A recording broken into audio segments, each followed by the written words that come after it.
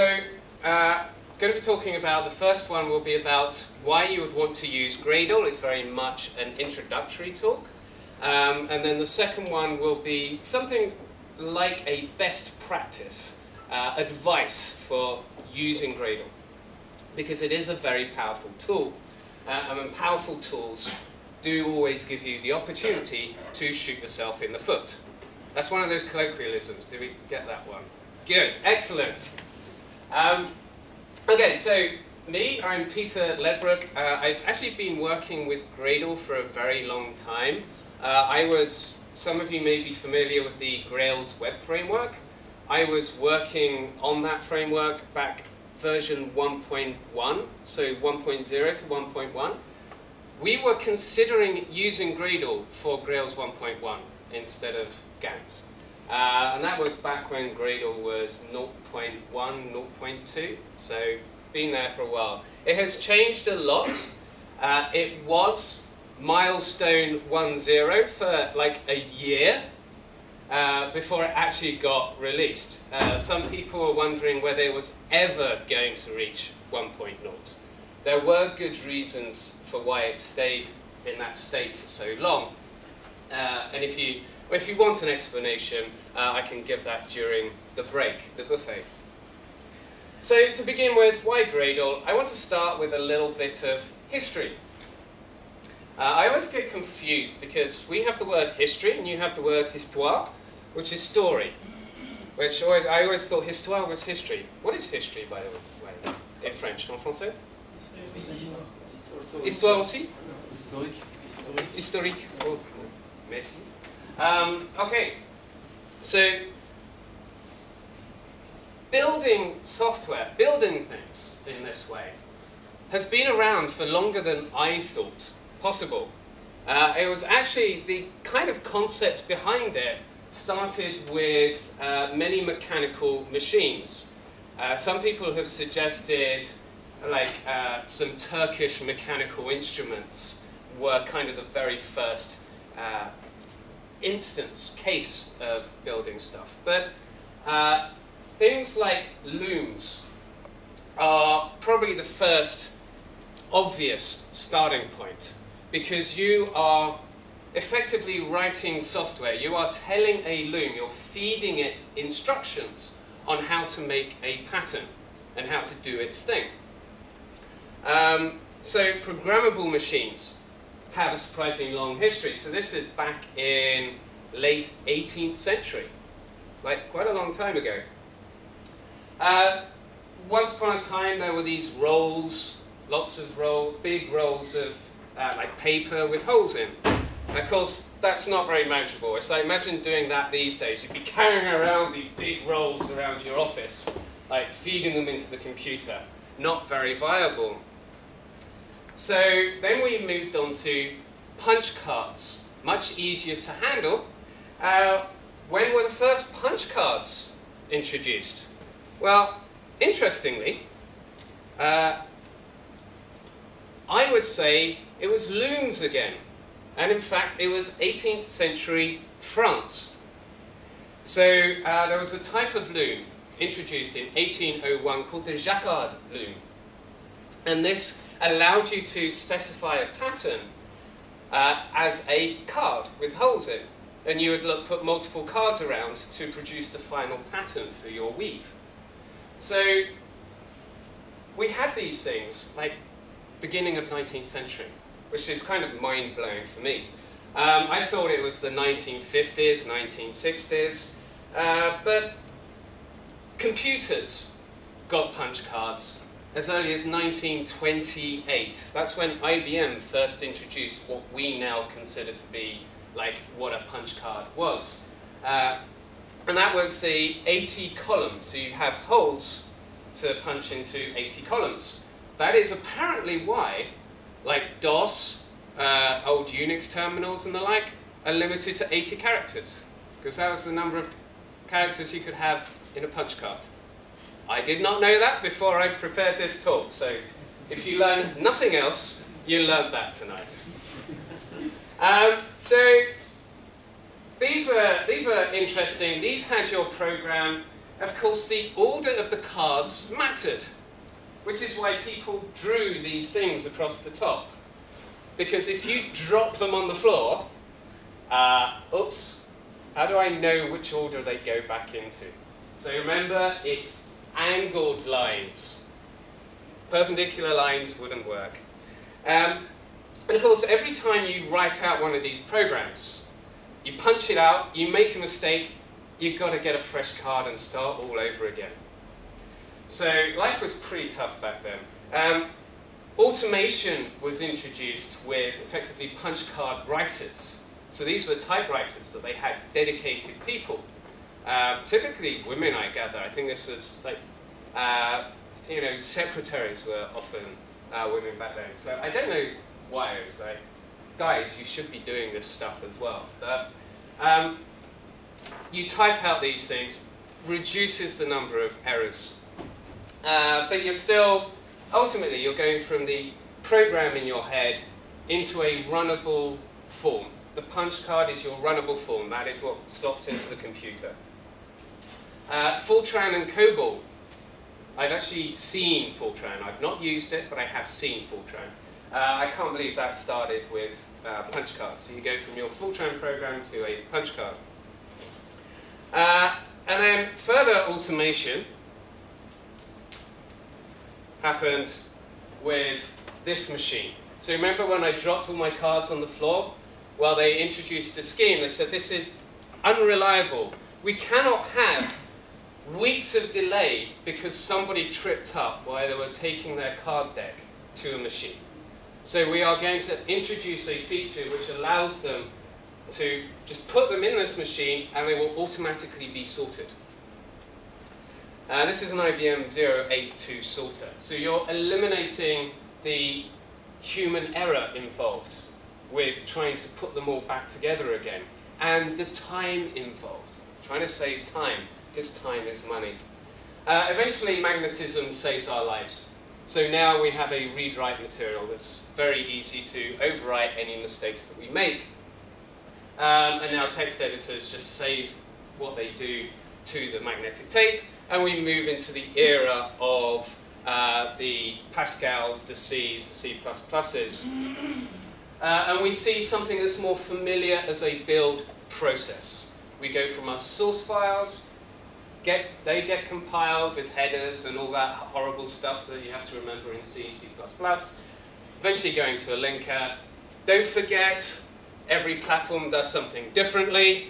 So this is a very, very simplified view of what it is to build C, C++ projects. And then you get either a shared library or an executable. And this is where, really, I think the first recognizable, or at least well-known build tool appeared, and that is Make. Is anyone still using Make here? A few hands. For Java? For C, yeah.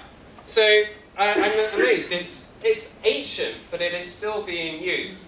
Typically, people use something like CMake over the top, or autoconf tools, and there are various other options. They eventually generate a make file. And these, you actually have to specify the file dependencies. You know, this source file becomes this object file. Then I want to link all these object files. It was quite tedious. And of course, if you've never come across the tab problem, count yourself very, very lucky. It was horrible. It's white space. But if it's spaces, it breaks. It has to be a tab. Whoever, I don't know whose idea that was. I don't think it's changed. It's still with us. It's still a pain in the backside. I think they went on to invent Python afterwards. Invent Python of? What, Guido? Yeah, meaningful white space. Oh! That's actually a good point. Yes, Python, of course, the structure is based on indent, but at least it doesn't matter whether it's tabs or spaces. In this case, you can't see unless you get your editor to put those little diagrams. So, go on to Java. I'm assuming most people here are Java developers, at least some part being a jug. And this simplified a lot of things. The compiler handles the .java, the .class relationships, the dependencies. So when I compile this Java file, what other Java files need to be compiled as well? However, it doesn't do a perfect job. Witness how many times do you run ant clean or maven clean or Gradle clean, because something's gone wrong in the Java dependency understanding there. You've got a uniform, easy to handle module jar format, which is the jar, and we still produce, in fact we produce more types of end product.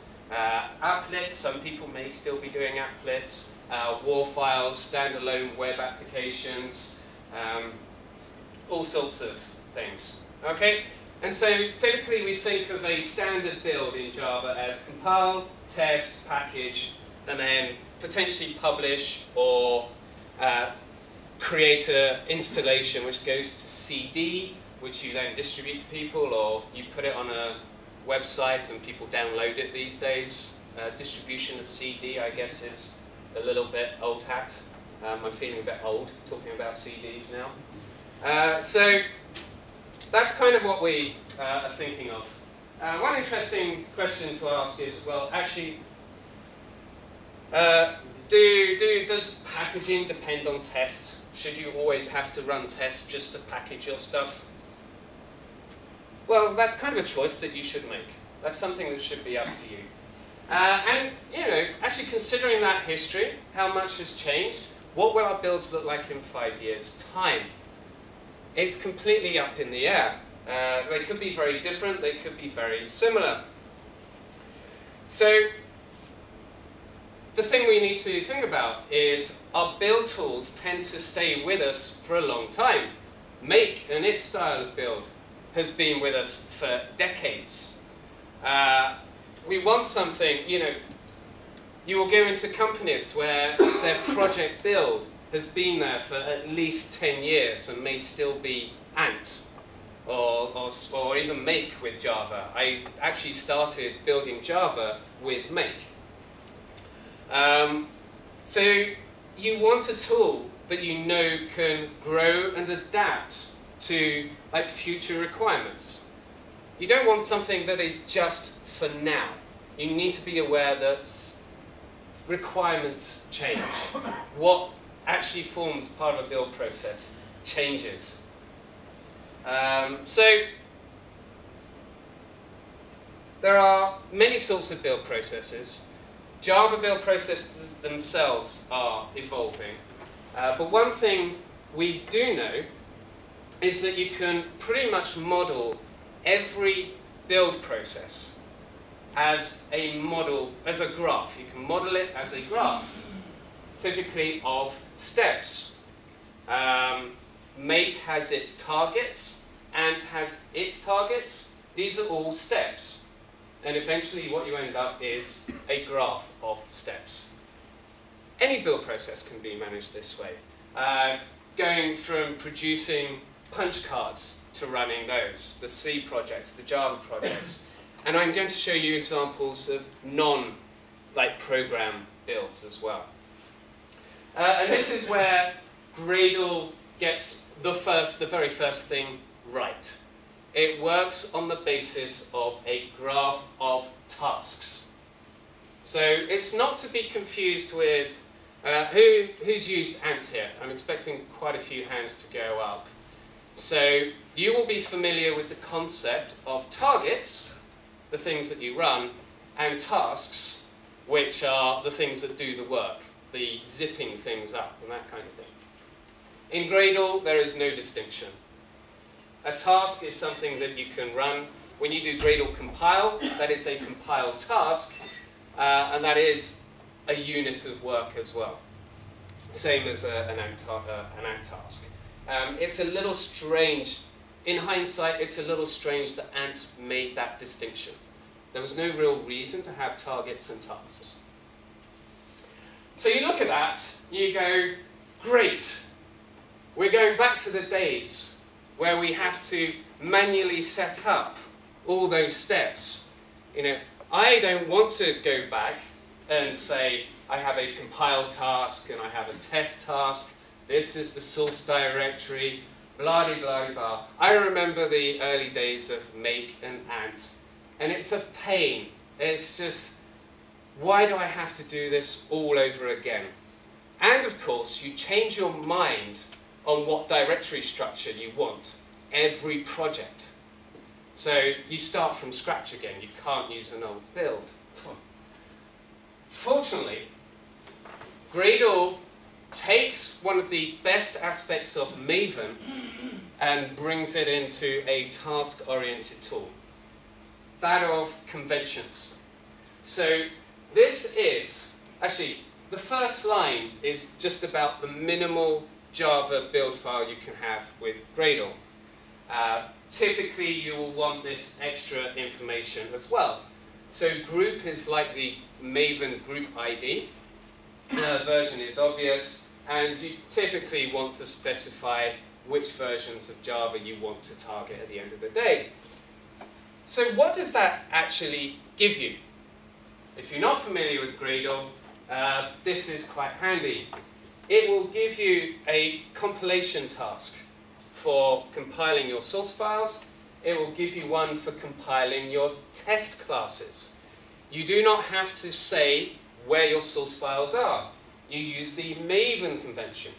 src main Java, src test Java. You also get a test task for running those unit tests. And you get reports generated, and you can open those up. Gradle actually comes with its own format, its own style for the test reports. Really nice. I do recommend giving that a go. And by default, you get a jar task, which basically takes all the compiled classes, any resources you've defined. You can put files into src main resources as well, and that will go into the jar task. In fact, it pretty much does everything that Maven does for you. Okay? Just from that one line applied plugin Java. And you get a task to generate in the Java doc. Okay, so that's good. We don't have to manually set up a big build every single time. So what are the advantages of Gradle over something that already provides conventions, like Maven? Well, despite many builds having many similarities, a Java project almost always consists of compilation, hopefully unit tests. You guys unit test, right? Yes. You have the test, you package as a jar file. But the only projects that I've really seen that follow the very standard process that like Maven sets out are the Apache library projects. Commons Lang, Commons UI, all these things. Pretty much everything else has special requirements. And then you get plugins to help out with those. So let's take another look at Java builds. It's not just compile test packaging now. We've got generators. There is a lot of mechanisms for generating source files from all sorts of things. I remember xDoclet with EJB2. Wasn't that fun? Yeah. You want to be able to you may want special test or some targets for QA. Depending on the type of project, you may want some extra documentation, not just JavaDoc. Much more common, if you're doing web applications, is bundling in JavaScript, CSS, trying to integrate with all the horrible JavaScript side things, the grunts and the gulps with the CoffeeScript and the Sass and LS. And if you don't know what I'm talking about, again, count yourself lucky. The tools and the technologies change every 3 months, 2 months, 1 month. I think I saw a quote that's like, every day there's a new JavaScript framework. So these form a large part of projects now. You want to integrate with your source control management, your Subversion, your Git, whatever you're using. I'm a Git fan myself. All sorts of things. This is an interesting one that people may not give much consideration to. How do you get new people onto your project? How do you get them set up? Wouldn't it be great if you just gave them a build file and said, run dev setup, and that's it. You're good to go. A good way of doing that is using something like Vagrant, so to set up virtual machines with your development database or what have you. Otherwise, most places I've been, it's like, here's the wiki. Just follows these instructions, you'll be fine. And then the guy sits there, or the girl sits there for like half the day, and then eventually comes to you and says, it's not working. So you end up spending the rest of the day helping them get set up. So these are the types of things you actually should be thinking about automating and introducing into the build. So that's the kind of thing for a Java build. But there's all sorts of other things that you can build. This is one example, which is the Grails user guide, using a very custom technology based on Groovy. So you have a task to publish the guide as HTML, one to convert that to PDF, another one to actually fetch all the Grails source code and then generate the API documentation for it. So it is just a basic set of steps. In this case, these are optional because it takes forever to download all this source code and run the API docs across it, so you don't want to do it every time. That is very easy to do with Gradle, because Gradle is basically just a task-oriented build system. What the tasks are is up to you. There are some standard stuff provided by the plugins, but you can use it for absolutely anything. You can even use it for mixed language builds. So I hesitate to tell you to go back, convert all your makefiles to Gradle, and do the right thing, because this is still incubating. There's still a lot of development on the C++ integration. But Gradle can build C and C++ projects. They've been making a lot of the recent Gradle releases, 2.1, 2.2, 2.3, have big improvements in the native code build system. And mixed language builds are a particular problem because each time you go from like native to Java to like OS specific packaging, you're entering a like build barrier.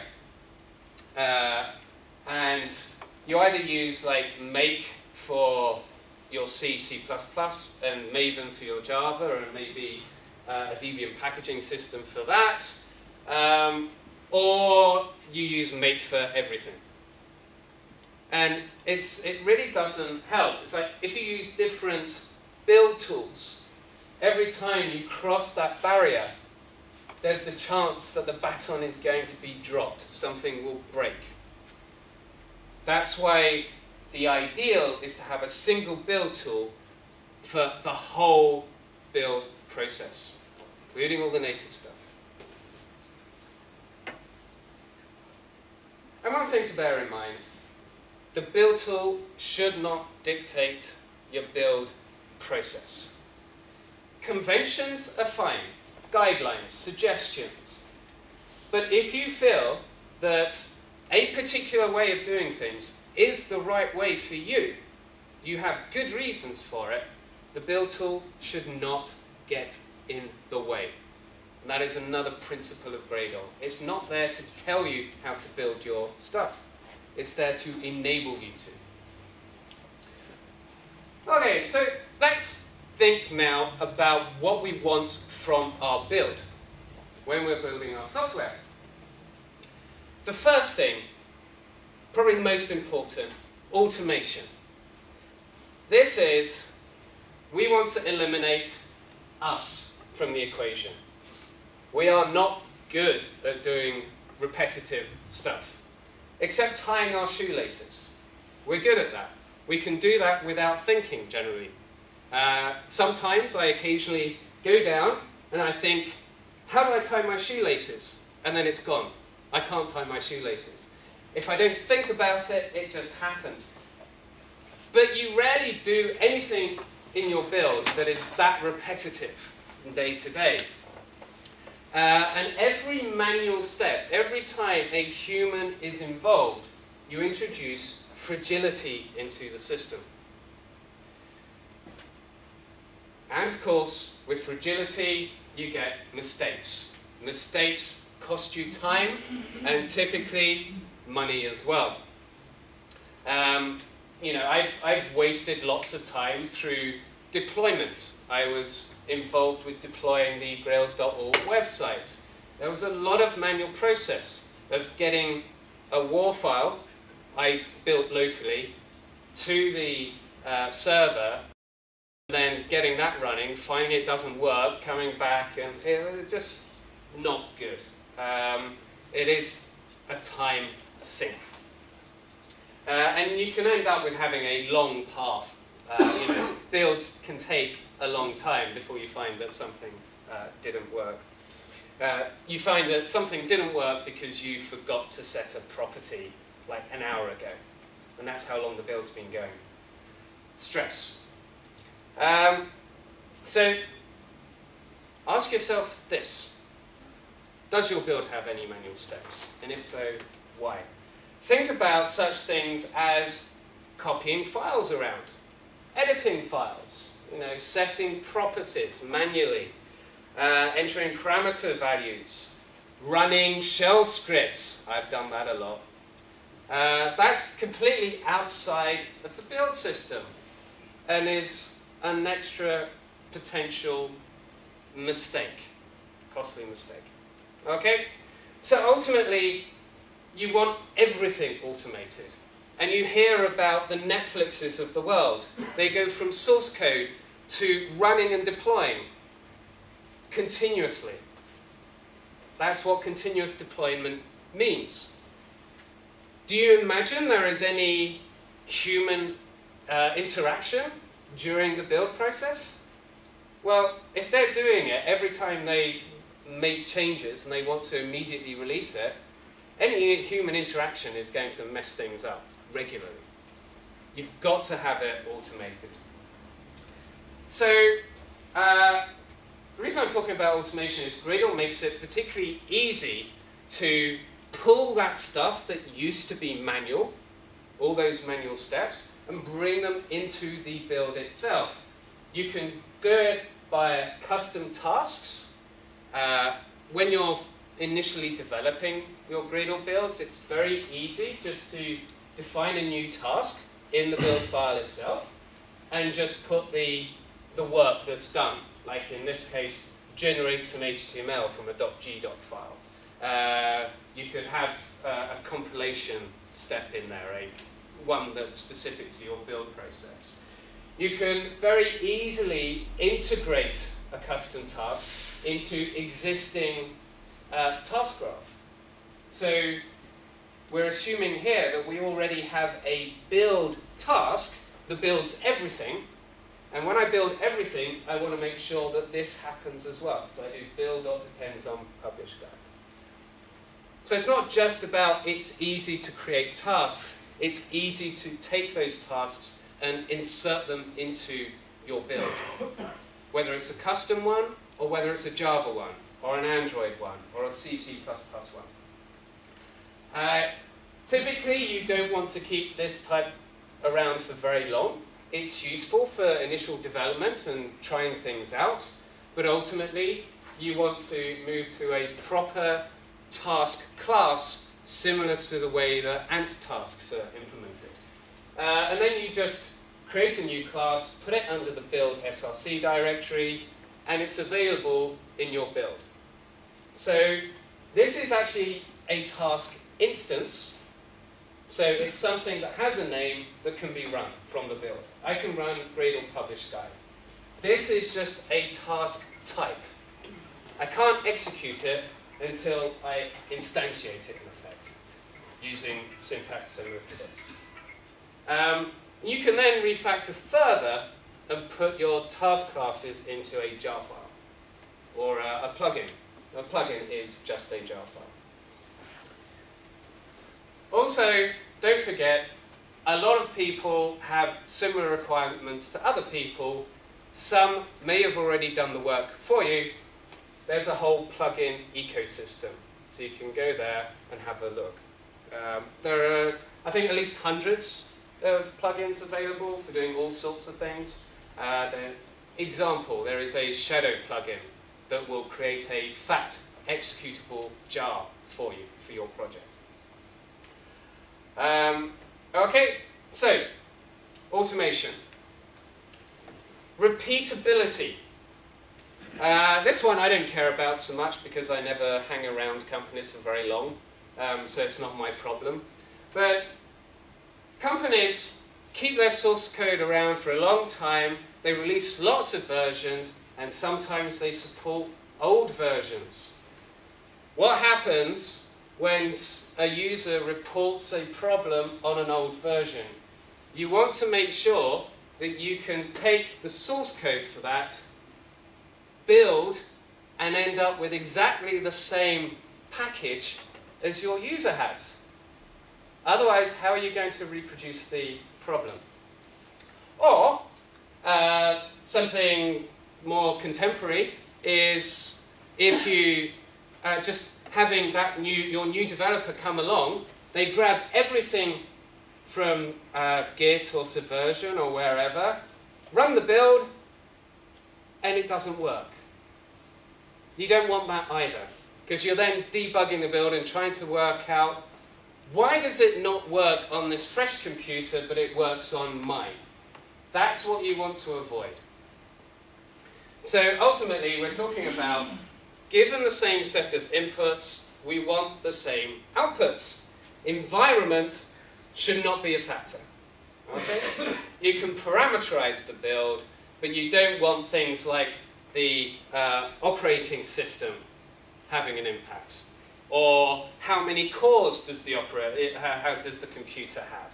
Things like that. Or, oh, somebody set this environment variable, it broke the build. No! I don't want that. Not good. And going to come across a classic example of this. So repeatability is tricky. There's a limited amount that a build tool itself can do, because ultimately you are dependent on the tasks themselves. If they are influenced by the environment, what can Gradle do? Nothing. So you've got to write your tasks in a way that is environment independent. But one thing that Gradle can help with, there are two things. The first of which is task ordering. So I've talked about tasks depending on other tasks, but there's also an idea that I have an example of packaging reports. So this actually came from a continuous integration server that would not make HTML files available to view. It said, no, there are too many artifacts. You can have 5 files or something available. So, but the test report is like 10, 20 files. So the suggestion was, well, package your test reports as a zip file. So that's where this comes from. So when I run package reports, I don't actually want to run package reports alone, typically. But I don't want package reports to force integration tests to run, or unit tests to run. I want to be able to choose which of those actually runs before you get packaging. So there is no dependency, but it is a requirement that you can't run package reports before the tests have run. because you've got no reports to package, obviously. So you have influence over task ordering outside of dependencies. You can say package reports must run after the tests. Yes? What does it do? Should run after? I'm going to remove that from this slide. It's a good question. It's one that doesn't have a simple answer. Must run after, should run after, in most circumstances, work the same. I have to admit to not quite understand. Okay, when I read about the difference, I understand it. I don't remember it afterwards, though, because it's esoteric. So generally, at the moment, it generally doesn't matter. There are some very specific circumstances, which I don't remember, where it is different. Not often. It is very small. So I wouldn't worry about it. I would just use must run after. Unless if you come across an instance where you feel that, okay, I only want to give it a hint, because that's what should run after it. If you can run it afterwards, then do so. But if not, well, okay, don't worry about it. You can run before. But it's dependent on Gradle internals. It's quite an involved thing, so yeah, don't worry about it. I know it's a cop-out, I'm sorry, but there is no simple one for that. But yes, it's an important question to ask. Another one is finalized by, so this ensures that whenever I actually run integration tests, package reports gets run as well. Okay, so I can say unit tests. A common one for this is functional tests. You want to ensure that your test server stops after you run the functional tests. If you say finalized by, stop server will always run, even if the tests fail. Whereas normally, like a dependency, or must run after, your functional test fail, build stops. So finalized by is just a way of ensuring that resources are cleaned up, whether the build succeeds or fails. Okay, so that's task ordering. The other area that helps, that Gradle helps with, is cache, the dependency cache. So, I'm hoping I'm not the only one going to put up my hand here. Who has come across the, well, it works for me problem because something's lurking in your Maven cache and not somebody else's? Yep. It's not uncommon. So, an important part of Gradle is a much more robust cache. Okay? So, importantly, it remembers where it got a dependency from. So, if you suddenly run the build, you can specify multiple repositories. If it suddenly picks up a dependency from a different repository, because the ordering has changed or something, then it recognizes that and will flag it. It also ensures that Gradle works in a non-ideal world. Gradle recognizes that people publish POMs that are complete rubbish. They recognize that they republish artifacts with the same version. Okay, that's allowed if it's a snapshot, but not otherwise. You know, you don't suddenly, oh, I've released 1.0.0, oh, there was a bug. 24 hours later you go, well, I'm sure no one's downloaded 1.0.0 yet, I'll just publish the fix under that version. No. So there's the checksum on the binary itself to make sure that doesn't change. So that if you go back in history, you can ensure that the cache doesn't influence whether the build works or not. Okay? You can add Maven local into your repository search. which is kind of a form of masochism, I think. If you want to work with Maven builds, or you do Maven install, or you can do Gradle install as well, and it will copy files into the Maven cache.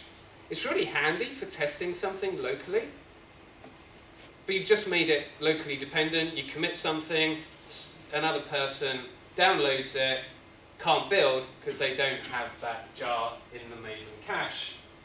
So generally avoid using Maven local. There are ways to get similar effects to what you want using other techniques. Okay? You can specify a directory as a repository, which is much better approach. It's a full-blown, you get, that uses the Gradle cache, so you get those benefits. Other things you can do are specify what happens with dependency resolution, because as we all know, dependency resolution, dependency management is a little like hell on earth. It's just, we don't really want to go back to pulling all the jar files off the internet, putting them in the lib directory, and then forgetting what versions they are, and then trying to upgrade them. I did that for a project recently, and I was reminded why dependency management is great. But there is a downside. There are all those conflicts. The fact that you don't have modules, that the module information is in separate files, doesn't help. It will be interesting to see what Jigsaw with Java 9 does in that respect. So you can add useful hints, things like this. If you have two versions of a particular library in your dependency graph, fail immediately. Don't try to guess which one is the right one. Because a lot of times guessing will just end up with something you don't want. And when do you find it out? When you're debugging the running application, or it's gone to production and the customer has complained, or something like that. And the whole point was, you did not know that there was a version change or a version conflict. So this allows you to say, always fail. I will make time another version of a library gets dragged in by another transitive dependency, the usual business. I want to fix it right then and there at the build time. And you can also say, like, whenever I come across a particular dependency, I want that version. I don't care whether there's a new version. I know this one works. It's not a panacea. There are still problems with this approach. But it does give you some control at least. Okay, so yeah, that's talked about that. Very quickly, you can get really dirty and change the coordinates of a dependency. You say, well, when I come across the Groovy dependency, actually I want to upgrade it to Groovy all. Why you want to do that is because conflict resolution, Gradle will see Groovy and Groovy all as different dependencies, and you'll get both on your class path. But they both have the same classes. You really don't want that, especially if they're different versions. Because then you've got, okay, on this platform, my Groovy dependency comes first on the class path, and on this platform, my Groovy all one does. And so my application actually runs differently on two different platforms. You don't want that. So that's the kind of thing you can do. It's still ugly, but you do at least have some control. So finally, automation, reliability, efficiency. You can be running builds several times a day, several tens of times. Maybe you run the build hundreds of times a day. You want to make sure that it's not hanging around. You don't want to sit there waiting if you don't have to. So again, you're a little bit at the mercy of individual tasks. If a compilation takes a long time, it's going to take a long time. Or if a jarring takes a long time. But you can improve things by only running the tasks that need to run. This is what happens typically with compilation. You only compile the Java source files that have actually changed. So you get a much faster compilation step. Okay? So Gradle introduces the concept of an incremental build. So that whole incrementalism works throughout the whole build system. And you can hook into it yourself. So whenever you see up to date, that's the incremental build saying, nothing's changed, I don't need to run this task again. So this is a fairly standard Java one, with your compilation, your jarring, no tests, oops, and installation of the app. But even installing the app is up to date because it knows that nothing beforehand has changed, and the zip file is already, all the files are in place for the installation, so you don't need to do that. It's not just compilation. So it's all about this up-to-date business. When you're using Gradle, you typically do it because you have some customization you need to do, you have custom steps, so you want to be able to bring those into the incremental build system. Fortunately, it's very easy, especially if you have task classes, if you write your own task class. You just add annotations to corresponding properties.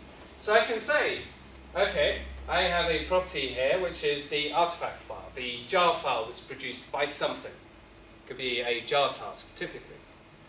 But it could equally be a download task that pulls a jar file from somewhere. So we say, well, that's an input file. If that changes, this task needs to run again.